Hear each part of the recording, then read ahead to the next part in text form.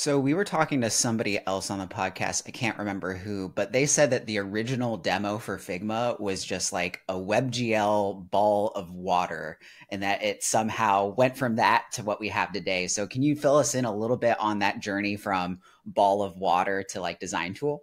Yeah, that's a great question. Honestly, I don't think I was there when that first ball of water was created, but I think what people are referencing is Evan, who is the co-founder of Figma, and was the CTO of Figma. Before Dylan and Evan got started, Evan was doing a lot of prototyping with WebGL when it first came out, and Evan's a brilliant graphics programmer, and he created this simplified fluid dynamic simulation in WebGL with a ball that you could displace a 2D fluid field on top of it.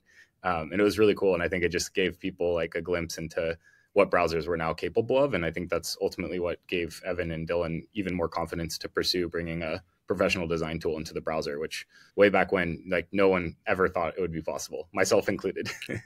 Yeah, I mean, I'm reminded of the time before Figma, when Sketch was the primary design tool that like designers that I know interfaced with, and native Mac app. They really sort of focused on performance and sort of this native quality as the thing that like really differentiates themselves, and that was important and valuable. But I think like the Figma team has shown that you can get performance and good quality on the web, and also I think unlocked something else that's like really sort of set a different tone in the entire industry, which is like multiplayer and collaboration. That's now like the price of entry. So could you talk a little bit about your sort of like strategy, like technical strategy around like collaboration and like how y'all think about that internally? Yeah. So I guess like first and foremost, like we always recognize that we're a professional tool. And I think when you're building professional tools, especially like tools that you live in 8 hours a day, 5 days a week or more, every ounce of performance always matters. In particular, when you're kind of designing applications, you want to be able to look at a lot of different ideas and screens all at once.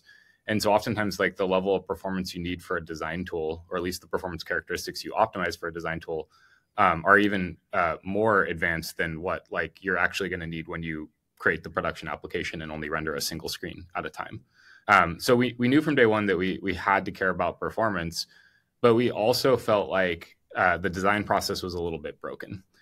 We were still stuck in this kind of world of, almost like print artifacts, like, where, you're creating something and like you're literally shipping the result.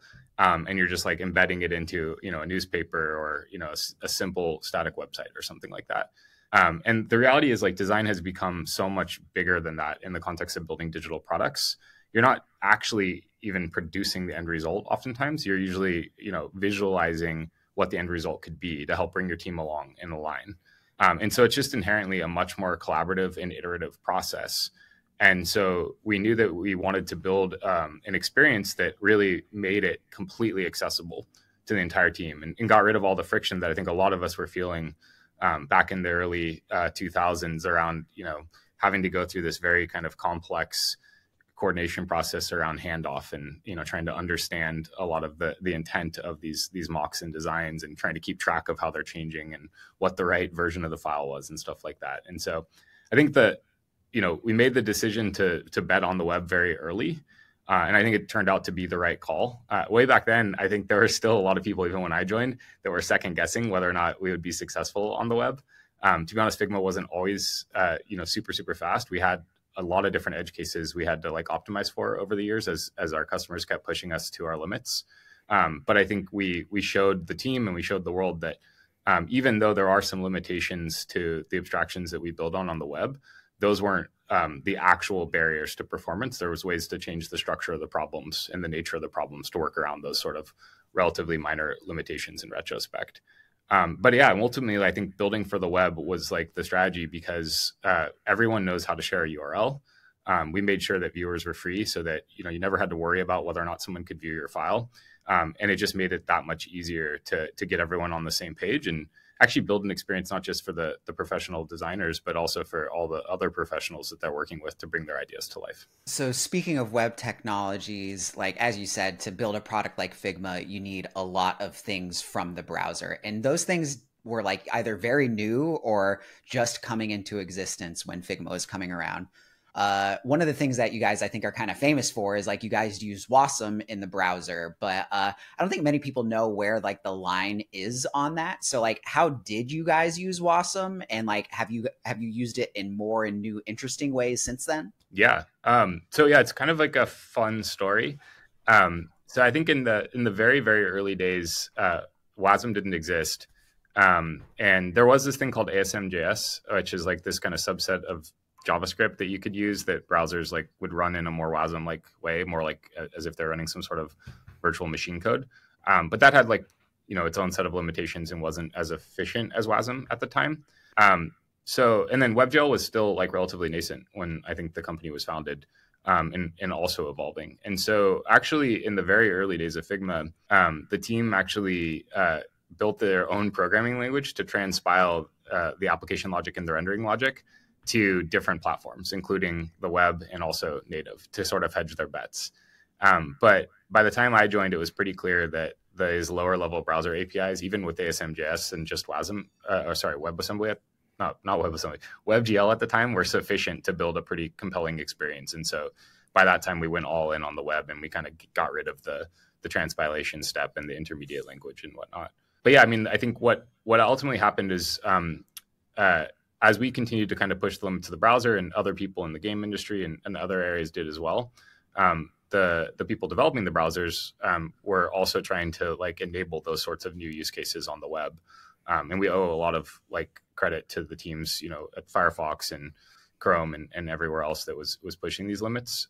But ultimately, when WASM came around, it wasn't that hard for us to just change our tool chain to compile to this new target and start to explore the potential there.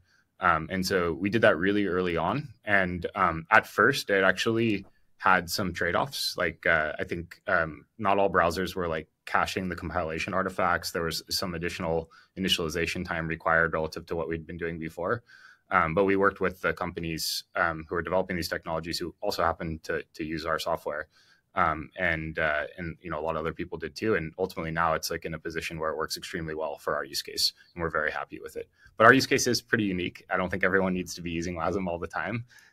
It really depends on what you're trying to do, and also like what other libraries you're trying to consume. So in our case, we consume a lot of the same lower level like font shaping libraries and whatnot that operating systems and browsers themselves consume.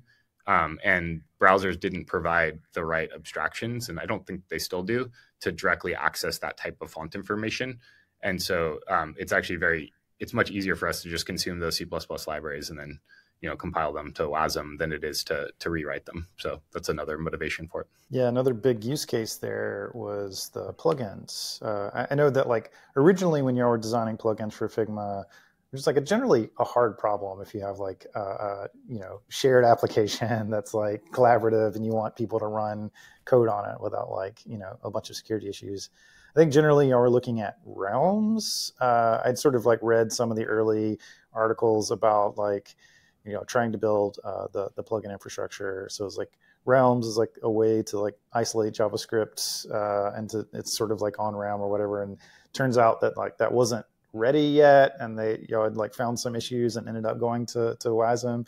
Do you recall like much of that journey, and like have you had learnings from the plugin ecosystem so far? Yeah, that was a really interesting time. I think like to your point, I think a lot of people nowadays take it for granted that it's like totally possible to allow third-party developers to run custom code inside of the same kind of web process that your application's running and not get access to sensitive data and whatnot, or not totally screw up your application.